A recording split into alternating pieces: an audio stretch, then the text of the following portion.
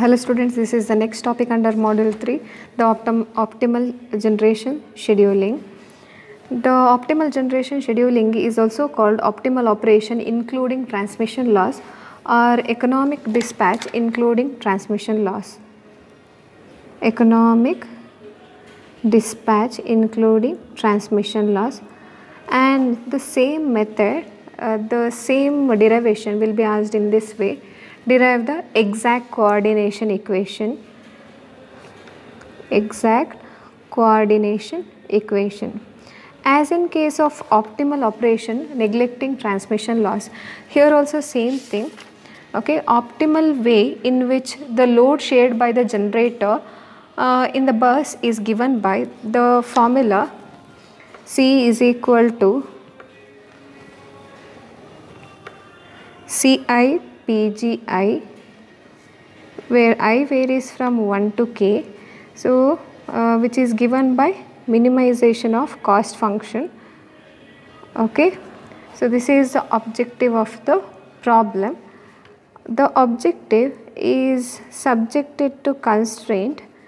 Here the constraint is, we know that in power system generation is equal to demand plus loss. Okay, so it is including transmission loss, so we have to consider the loss. Okay, so generation which is represented by summation PGI, where I varies from 1 to k. Okay, the demand which is represented by PD, and loss which is represented by PL. Okay, on rearranging we get PGI minus PD minus PL is equal to 0. Take it as equation 2. But here PL which is a function of active power generation at each plant, so which is function of active power Pg1, Pg2, so on up to Pgk. Take it as equation 3. Okay. Now we know that minimization of cost function, the objective is to minimize the cost function, which is a non-linear programming problem, so which cannot be solved easily. Okay, why it is non-linear programming problem? Because Ci cost which is independent of the PGI. So non-linear programming problem can be solved using Lagrangian multiplier lambda. So Lagrangian function which is given by objective minus lambda plus lambda into constraint. Here objective is to minimize the cost function, so summation Ci of PGI, where I varies from 1 to k, minus lambda, the constraint is summation PGI minus PD minus PL, where I varies from 1 to k. Okay, this is the non-linear, this is how we solve the non-linear programming problem. Take it as equation 4. Now the condition to get minimum cost,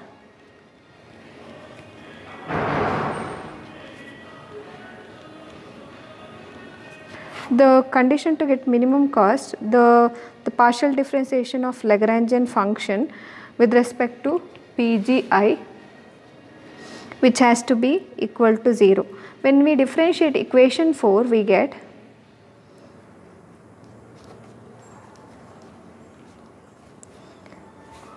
differentiation of Ci with respect to PGI minus constant, you write as it is, the differentiation of PGI which is equal to 1, the differentiation of PD which is equal to 0, the PL which is a function of active power generation at each plant.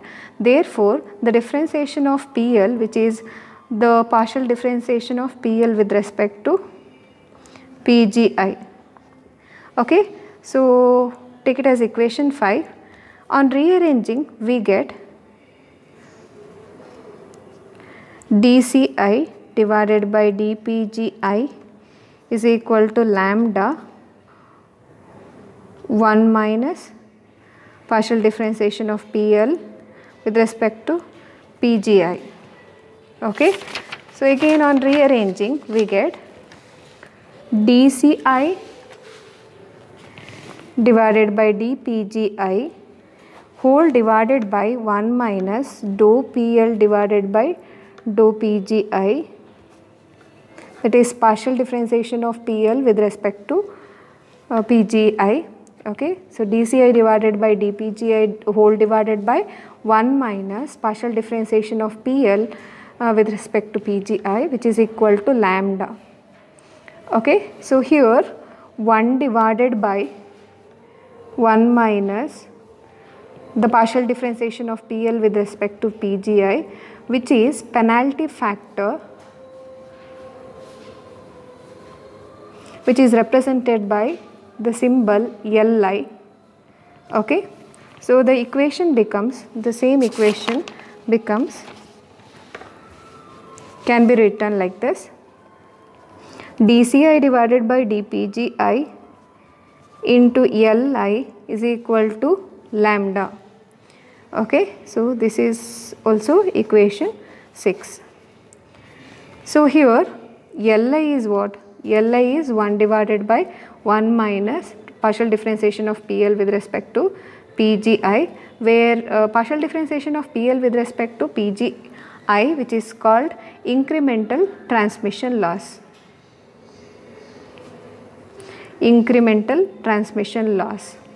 Okay, and we know that dCi divided by dPgi, which is incremental cost or incremental fuel cost, which is represented by ICI.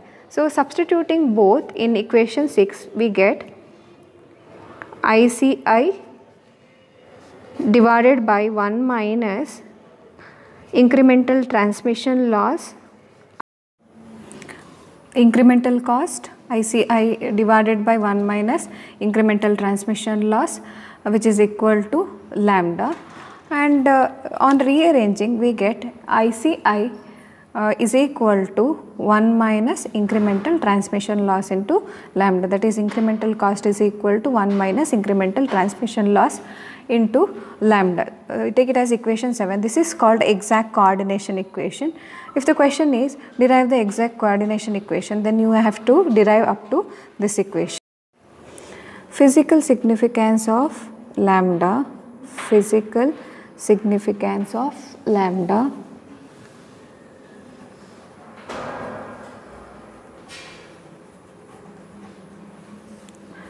The objective of the optimal operation including transmission loss, which is to minimize the cost function. So minimize cost function,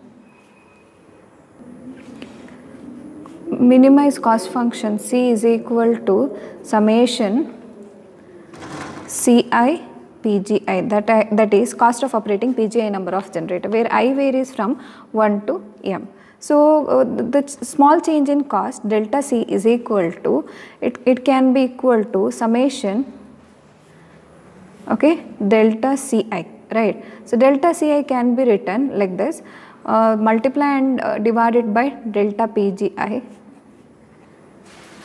or this can be written partial differentiation of Ci with respect to PGI, right. So equation becomes summation partial differentiation of Ci with respect to PGI into delta PGI, where I varies from 1 to n. Okay. So delta C, which is equal to partial differentiation of Ci PGI is what? Incremental cost, right. So summation where I varies from 1 to m, okay, incremental cost ICI naught taking initial value, okay, into delta PGI. Okay, so incremental cost, we know that from exact coordination equation, it is lambda into 1 minus incremental transmission loss. Okay, considering the initial value, it is incremental transmission loss naught, it becomes. So this can be written lambda into 1 minus partial differentiation of PL with respect to PGI. Okay.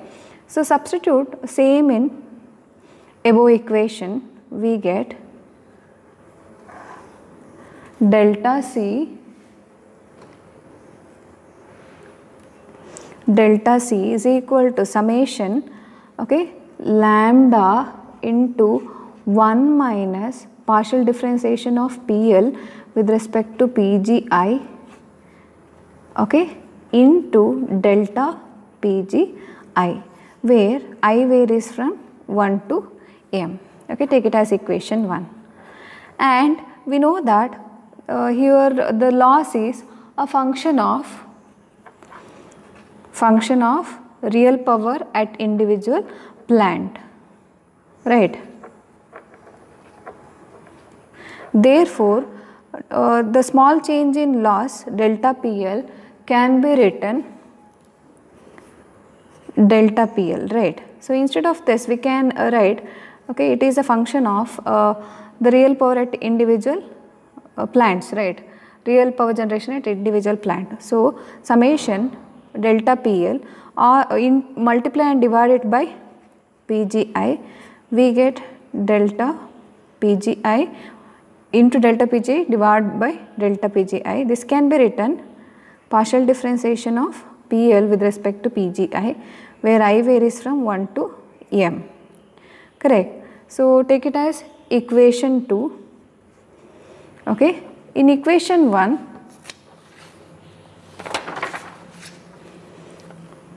delta C is equal to, okay, delta C is equal to summation where I varies from 1 to m, okay, lambda into, okay, bring delta PGI inside the bracket, so it becomes delta PGI minus partial differentiation of PL with respect to PGI into delta PGI.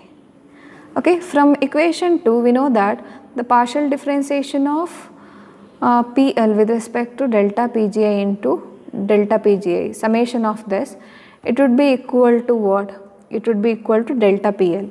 So we get summation I varies from 1 to m lambda delta PGI minus summation delta PL divided by delta PGI into delta PGI. So this can be written delta PL, right, summation delta PL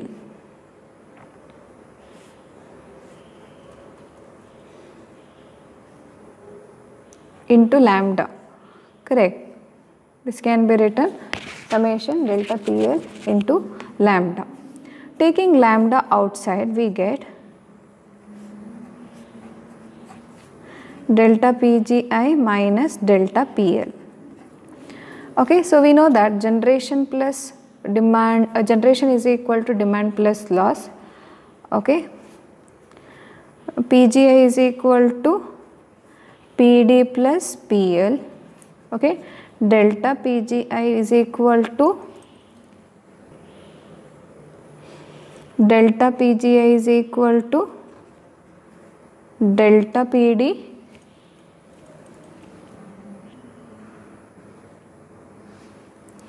Okay, on rearranging, we get delta PGI minus delta PL is equal to delta PD, correct.